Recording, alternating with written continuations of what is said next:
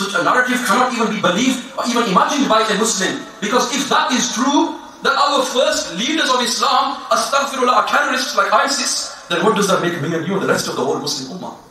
You see the dangerous message within this movie, that when they are saying that the first leaders of Islam killed their own prophet, and then spread terrorism, and then they are terrorists, and they even try to kill his family and everything, it is a slander upon Islam, and it makes every Muslim look like a terrorist. Muslims are not terrorists. Alhamdulillah, our forefathers, our fathers and grandfathers came to this country in the 50s and 60s and built this country. They built this country. They worked day and night in the textile industry, in the steel industry, in the cotton industry. These bazurgs you see here, they made this country, mashallah. They made this country.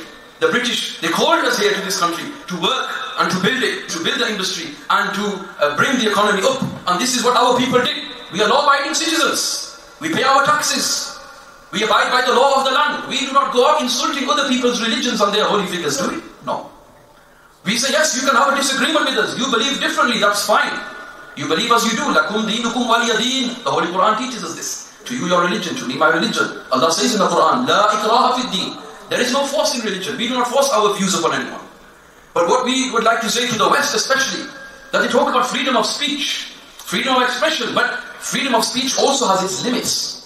What if somebody was to make a movie based on the biblical story, which is also Quranic, the story of the people of Prophet Lut alayhi salam, the people of Sodom and Gomorrah.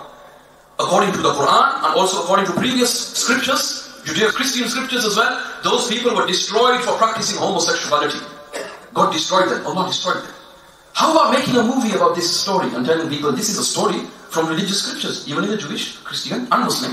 And we'd like to show everyone across cinemas across the country. You will have the LGBT lobby outside there in no time. Brother, it won't even get past the British Cinema Regulatory Authority. You know, it won't even get past there. It won't even get onto the screen in the first place. How is it that this movie has got onto the screens? Let's say you have a movie about the Holocaust. You have a narrative about the Holocaust and it blames the victims.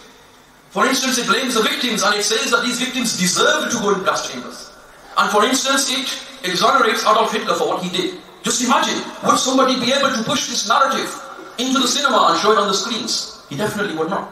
It would be homophobia in the first case. It would be anti-Semitism in the second case. What if somebody wanted to push a narrative regarding the slave trade of Africans from Africa to America who were used and oppressed in slavery? Somebody wants to make a film about this and justify it based on a white supremacist narrative. Would this be allowed in our cinemas?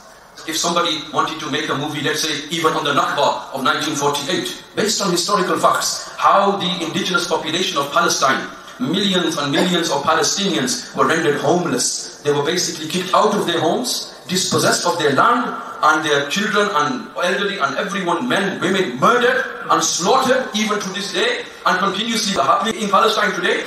And then their land was dispossessed, and then there was the creation of the State of Israel. How about making a movie on this? How would that go down? Would that be free speech? Would you allow us to make a movie on this? Definitely not. They would not allow this. So how is it that when it comes to Muslims, we are free game? If extremist preachers like Anjan Chaudhry, Omar Bakri, people like this, and people like Tommy Robinson, far-right extremists, if these kind of people, would they be allowed to have a movie aired across the country? No. Then how is it that Yasir al Habib, a Kuwaiti extremist, who is not even accepted by Shia, even Shia clerics, Sistani of Iraq and Khamenei of Iran, these leading Shia clerics, they have even issued an edict saying that it is not allowed for the Shia to openly insult and slander the companions and the wives of the Prophet ﷺ. This is coming from there. Iran has banned the movie.